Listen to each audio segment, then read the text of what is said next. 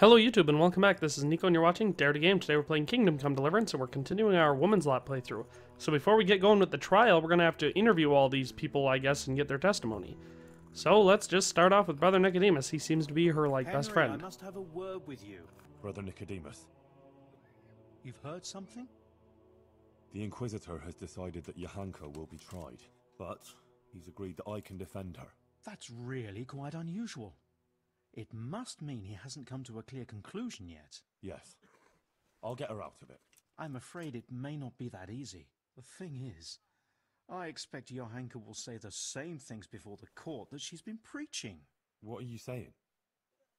Well, I've been thinking about what she's been saying, and it seems to me her preaching has a certain progression. Are you acquainted with the notion of the three orders of man? Not really, no. It's like this. It's said that everyone has their God-given place and purpose on earth. Laboratores, oratores, and bellatores.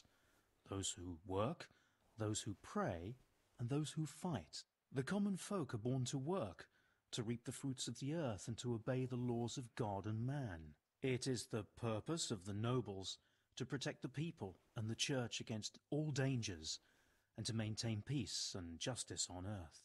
And the church in turn has the task of caring for the spiritual welfare of all, ensuring the salvation of their souls and bringing solace to the people in times of hardship, so that they can endure their earthly trials and enter the kingdom of heaven.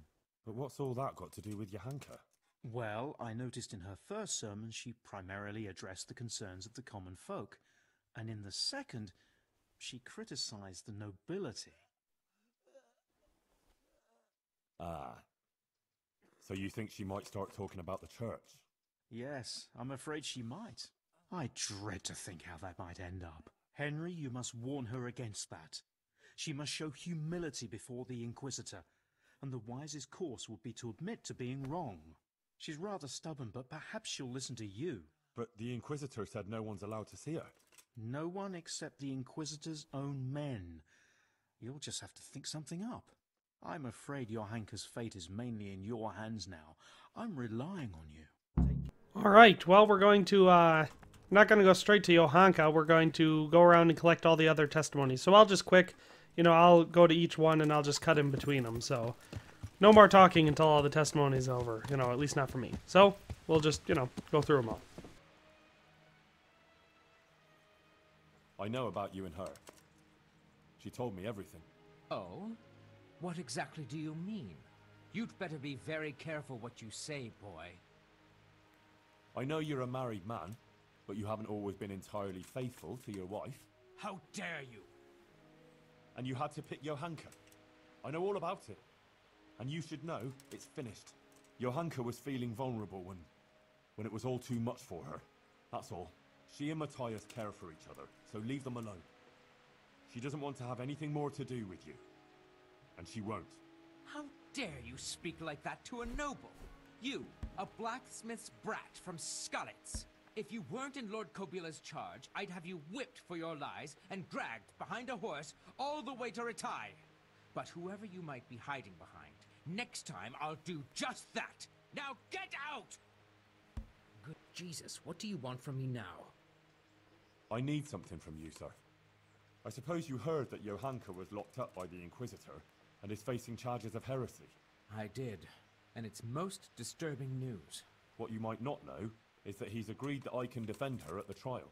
You? Do you even know what to say? Sure I know. It'll turn out just fine. Trust me. But I need you to testify at the court. In Johanka's defense, of course. Naturally. You don't think I could just sit here and do nothing? Besides, the bishop has already insisted that I appear before the court. Oh. All right. One moment. I apologize if I was a little hasty. This whole affair has left me anxious. I appreciate that you want to defend her. However, I don't think it would have any effect. No offense, but I don't think you'll be able to achieve anything in court. I'm afraid the Inquisitor will judge as he sees fit, whatever anyone says. But I have an idea how you could help. Oh? How's that? Flee. With Johanka, of course. No, I don't think that's a good idea. I'm sure Johanka will be acquitted by the court and everything will be alright. Running would just confirm the Inquisitor's suspicions, and she'd always be looking over her shoulder. I don't agree. As I said, I don't believe you can affect the outcome of the court. If Johanka flees, yes, she'll have to lie low for a while. But in time, it will all blow over. You can take her anywhere, as long as it's far enough from here. A girl like that will always find her feet. She can easily hide out somewhere where she's not known. Maybe there could even be a place for her on my estate. Think about it. But whatever you decide, if Johanka comes to any harm, you'll have me to answer to. I'm very fond of her, and her of me, and I don't want anything to happen to her, understand? But if everything ends well, I'll show you my gratitude, I assure you. Good. Witnesses can be summoned for Johanka's trial. So, I wanted to ask you if you'd give a testimony. Maybe some learned speech in her defense? I'd be glad to do it. Johanka deserves my help. Such testimonies could carry a lot of weight. You should try and get as many as you can. Goodman Pavel, you're still here. That's a relief. I was afraid I'd miss you. Yes, yes, still here, but not for long. I had some business to deal with, but now that's out of the way and I'm getting ready to leave. What was it you wanted? You might have heard that Johanka was arrested by the Inquisitor and is facing trial. Indeed, word has reached me. Poor girl. I'd like to ask you to speak to the court in Johanka's defense. Of course, Henry. You have my word. And the word of a burgher of Colleen ought to mean something. But to speak in defense of someone accused of heresy is no small matter. What do you want me to say? The same thing you told me. That it was a sacred sign that you happened to be nearby when Johanka was speaking, and so on. True. I'll tell the bishop that. You can rest assured. Thank you very much. Please wait here a few more days for the court to convene, then I'll send for you. All right. For Johanka's sake, I'll wait. What are you here for? I need your help with something. I'm sure you've heard. Johanka was locked up by the Inquisitor. Who hasn't? The whole of Sasso is talking about it. And the Inquisitor was asking around about her. I'd like to ask you to appear before the court and say something in Johanka's defense. I can't say I'm keen on going there. But Johanka helped me. And you did too. I think it's only right that someone should say something good about her. Ah, thanks, Guta. I appreciate it. I'll send for you when it's time. God. Master Bailiff, Inquisitor Yaroslav is going to try Johanka. I know. He was here asking questions, too. Oh? What did he want to know? Various things. Like how things are here, whether people are honest, whether we observe the fest days, and so forth. And then he asked about Johanka. About what she preaches, whether people come to listen to her and that. He's been talking to a lot of other people in Sassau, too. I even heard that Katra, the swordsmith's wife, invited him to dine with them. That's interesting. Thanks for telling me. Was he just asking questions, or does he want you to testify before the court? Yes, he did ask me to testify, and I'm none too happy about it. I see. And what are you going to say about her? It depends what I'm asked, but there's not much I can say. I don't know Johanka very well. She seems virtuous and self-sacrificing to me. She's never done anything wrong, and no one here ever had a cross word to say about her. Until recently. Maybe some gossip about her and Sir Sebastian. But I've heard similar talk about half the women folk here. Now that's just idle gossip. Johanka is a virtuous girl. True. But then there's that preaching of hers. Folk have been falling out. They're split according to whether they believe Johanka or not. I don't know quite what to think of it myself. But I don't want to jump to conclusions. I'll wait and see what the learned bishop has to say. Couldn't you add something good to your testimony for Johanka? I would, show my gratitude substantially. What? Are you trying to bribe me to commit perjury? The Inquisitor will hear how you're going about defending Johanka. Good lord, no. I wouldn't dream of it. I expressed myself badly, that's all. What I was trying to say, rather clumsily, is that I'd be very glad if you were to speak on Johanka's behalf, because she really deserves it. Well, I'll overlook your clumsiness then. Thank you, Master Bailiff. Good luck. That donation to the church, did it help? Indeed. Bonum Commune is a prerequisite, if not the very meaning of existence of our Christian society. It expresses not only an interest in the common welfare and order, but also solidarity with the poor and needy. Once again, I thank you. Father, the Inquisitor has had Johanka thrown in jail. I know, son. He's planning a hearing. Rightly so. It's about time this whole matter was dealt with. What do you think about it then? As I say, it's a good thing that the matter is being investigated. The things Johanka has been preaching are, to say the least, disturbing. Who knows what these dreams are that she speaks of? And her words are only putting ideas in people's heads and leading them astray. Now, instead of going to church, as they should, they go to her in the false belief that they will find solace. It's creating a chasm between the people and the church and leading them away from the true teaching left to us by Christ. They're misguided and swamped in heretical ideas. But Johanka is no heretic. She's a good, kind girl who's only trying to do the right thing. I'll defend her. Suit yourself. But mind you don't get ensnared in her fallacies, and leave it to the bishop to judge the matter. Of course. Now that we've got the most of the testimonies taken care of, I'm going to go try to sneak in and talk to Johanka to get her to maybe be a little bit humble. You know, to avoid a really bad fate for her. So let's go ahead and try that. I'm sure I can get in no problem. I'm not exactly sure where they hold people in this one, but... Hey, clear off. No one's allowed to talk to Johanka. Bishop Yaroslav's orders.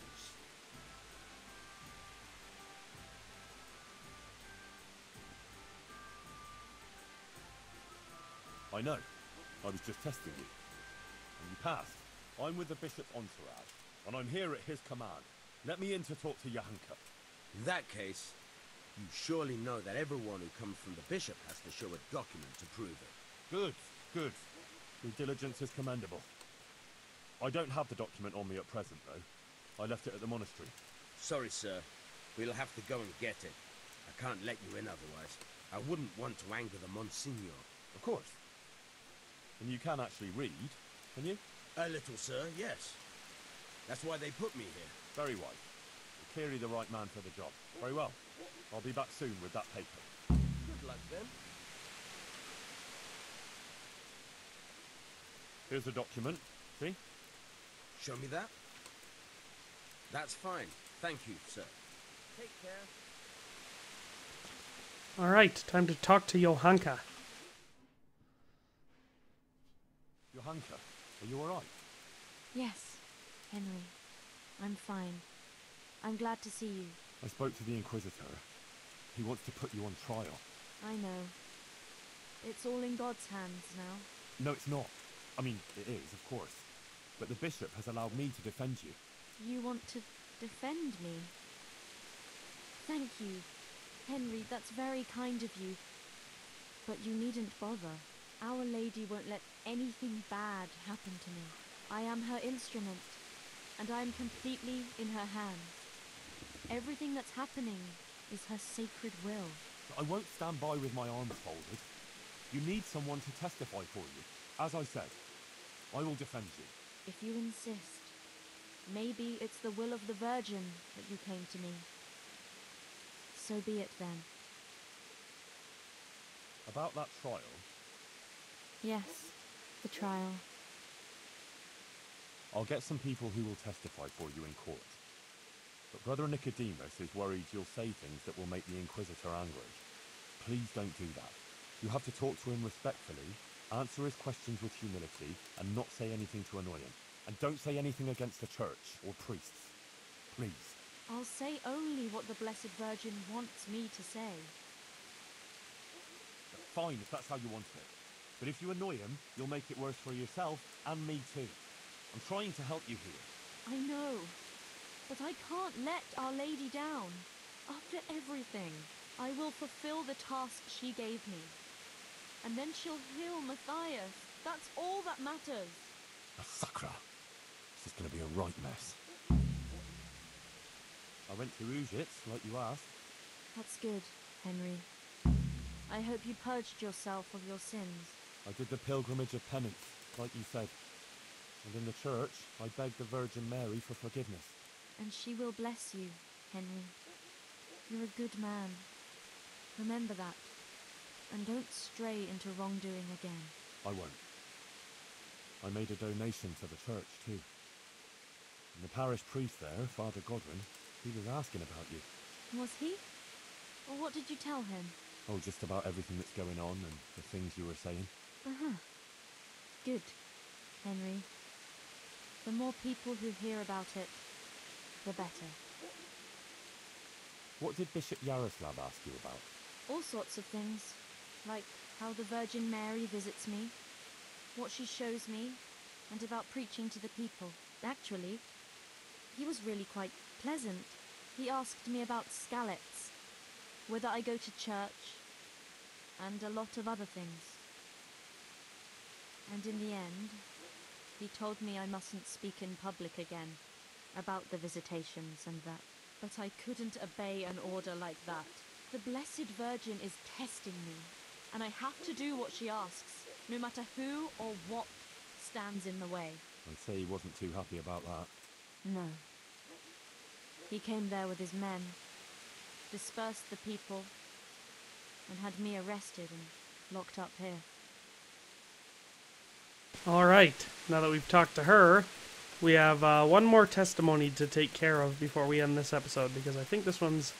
I'll have to check. I might not end it. We'll see what happens. I don't think I will. I think I'll actually also talk to the Monsignor in this episode. But we have to go talk to the swordsmith's wife. Because I get the feeling that she's the one leading this, all this stuff against Johanka, so we have to take care of her somehow. And I may have to stray into wrongdoing. Because that is my natural instinct, after all. So we'll take care of this. I'm here about Johanka. You're that fella of hers, are you? What do you want? No. I'm just a friend of hers. Matthias is her, fella. Huh.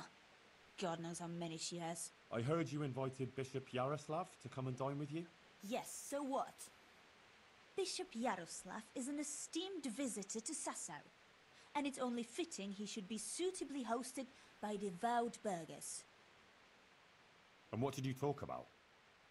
What we discussed with the Monsignor is none of your business. What have you got against Johanka? Nothing.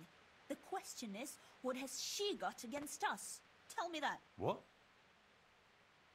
She turns up here and tries to tell us how to live our lives. Says the Virgin Mary whispers to her in the night. Yeah, I'm sure. To a simple village wench. I'd like to know who's really putting those ideas in her head. She's just getting people all worked up. Men, especially. Coming around here with her nonsense. Sassau is a decent, orderly place, I'll have you know. We don't want any trouble here. All this talk about hellfire and the end of the world. God have mercy. No one is interested in what she has to say. All they want is some spectacle. She ought to have thought twice before she started. Not that she wasn't warned. What do you mean, warned? As I said, she was told. Damn it, woman, tell me what you meant by that. I didn't mean anything by it. Out with it! If you must know, some of the fellas want to have it out with her and tell her to stop. No one wants her speeches here. But would she listen? No. The devil possessed her to bring harm to us. So it was you who sent those men? All I wanted was to protect the Sassau folk against her poisonous tongue. And I'll do just that. The Monsignor asked me to testify in court. And I'll tell everything I know there. And I'll do likewise. Farewell. Go. May I spoke to Johanka. And did you manage to convince her? I'm afraid not. She's stubborn. She says she answers only to the Blessed Virgin. Oh dear, Henry. That's not good at all. What about her family? Doesn't she have a relative she might listen to? No. None of them survived the raid on Skalitz. She has no one at all left in the world? Poor child. May the Lord watch over you.